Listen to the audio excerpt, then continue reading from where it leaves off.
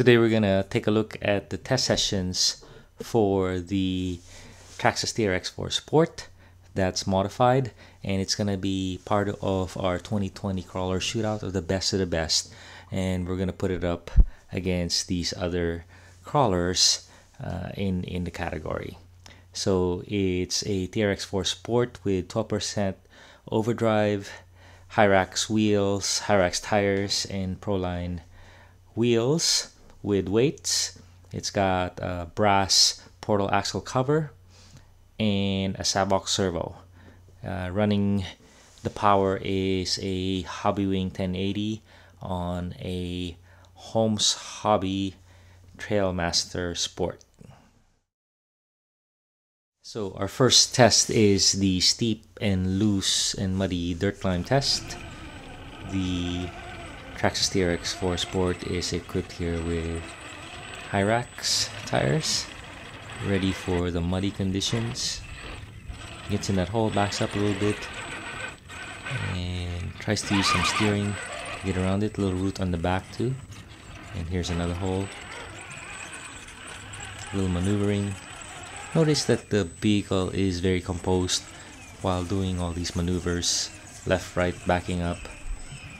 I think that's the key strength of the Traxxas. Very good drivetrain, very smooth, and very predictable. Amazing steering angle as well. Quick, precise, responsive steering helps you climb actually. Here it is on the descent. A little fast, but we're able to control it. Next thing is a technical rock step. This first rounded rock is very slippery.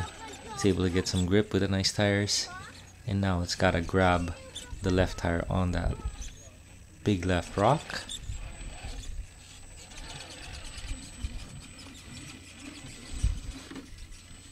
Slipping on the back, but it's able to grab that left. I think with the steering angle helped it out a little bit, and the right it's got to grab it as well. And there it is. It's able to do it. Oh, it fell in the hole. Had to do it over. Driver error. So as soon as you get up, you have to veer left. You can't fall in that hole because it's just too deep to get out of. We've broken many cars. Struggling there for 5 minutes. So here it's quite deliberate, waiting to get a foothold. And when it does, you know, it doesn't jerk forward or anything like that. It's easy to modulate.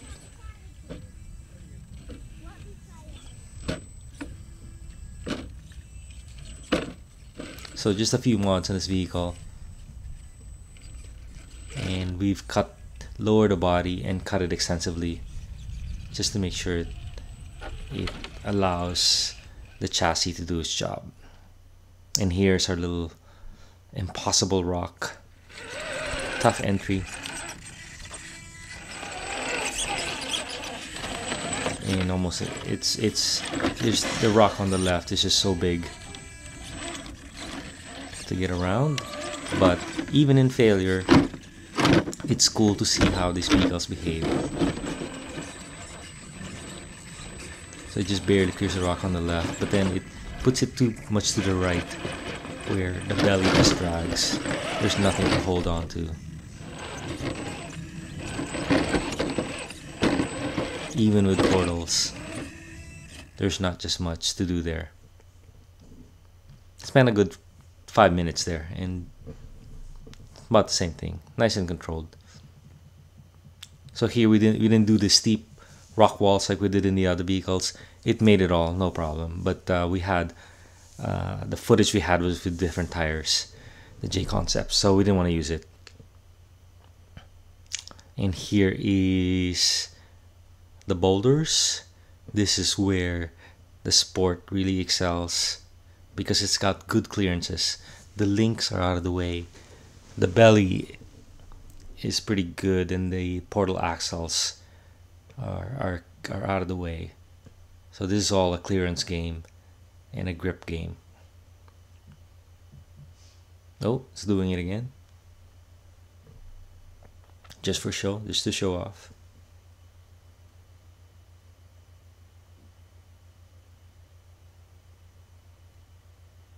Yeah, nice and deliberate, very smooth drivetrain, smooth all around. It made a 3-point turn there at the top, descended easily, and now pretty good approach angle. It just crawls up. Pretty dry day on this session with the TRX-4, so it's able to do it no problem. I think it's making a U-turn up there. Show you guys how it descends. So this is the true strength of this vehicle. Not much flex, just a lot of steering and a good drivetrain. And now we go to the steep rock wall climb. Not a lot to grip on but the cracks, so it's just a little grind. But the more stable you are, the more attempts you can have at grabbing those rocks. And here's a little hop, and it's able to do it with poise. Oh, it's gonna go the other way too.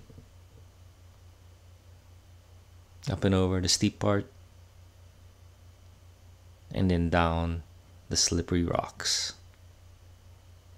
Right there, having the good clearances is key. Using the steering to find some wiggle, and then descends right there. Oh, it's gonna do a little more here.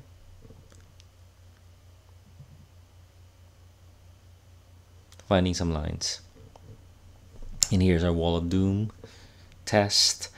The test that the TRX-4 Sport invented. Before that, the vehicles we had couldn't do it. Defenders and Broncos. Once we had a good body, we really saw what this chassis was capable of. A lot of leaves, but this vehicle is not worried. And then it jams itself to get some entry here. That's a slippery rock too, but the cracks allow you to kind of get a side hold on them.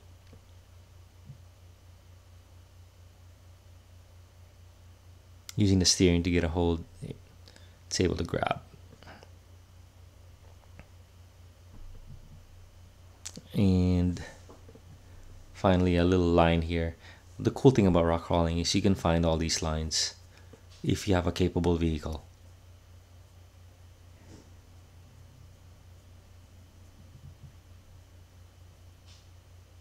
And there you go. Hope you enjoyed it, and make sure you stay tuned. In the next day or two, we are gonna have the 4 vehicles side by side, and we're gonna pick a winner on see who's the best crawler at the start of 2020.